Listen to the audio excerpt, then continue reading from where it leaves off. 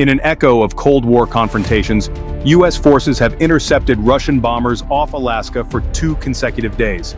These encounters, reminiscent of chess games played at 30,000 feet, were a hallmark of the Cold War era. Back then, the skies were a stage for strategic posturing, with each side showcasing its aerial prowess and readiness to defend its airspace. In this high-altitude ballet, the aggressor squadron of the U.S. Air Force played a crucial role. This squadron, comprised of nimble F-16 fighters, was tasked with emulating potential adversaries, providing valuable combat training for American pilots. The recent interceptions involved Russian aerospace forces, Tupolev Tu-95 strategic bombers, planes with a lineage dating back to the heart of the Cold War. These formidable aircraft streaking across the sky were met by the swift response of the U.S. aggressor squadron, their F-16 fighters rising to intercept and shadow the Russian bombers.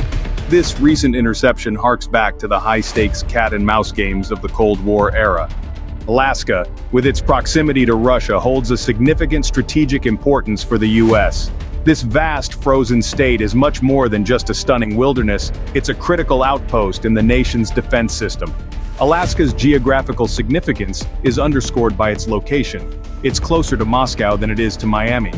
This proximity to potential adversaries makes it an invaluable asset in maintaining national security.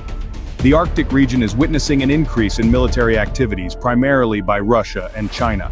As the ice caps melt, new pathways for naval operations are opening up, making this frigid frontier a hotbed of international tension. The U.S., recognizing this shift, is not sitting idle. The military has been ramping up its presence in Alaska, focusing on air defense, naval operations, and Arctic training. The U.S. Air Force, Navy, and even the Space Force are all expanding their capabilities in Alaska. The goal is to project power across the Arctic and defend the homeland from potential threats.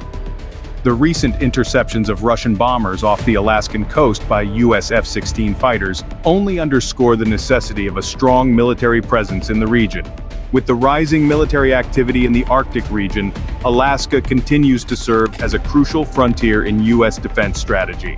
These interceptions are not isolated events, but rather indicators of larger geopolitical tensions. We're not just talking about a game of cat and mouse in the skies.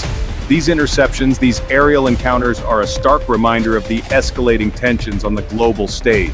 They underscore the pressing need for robust, vigilant, and adaptive defense systems. As the geopolitical chessboard shifts, these aerial encounters underscore the escalating tensions and the need for vigilant defense systems.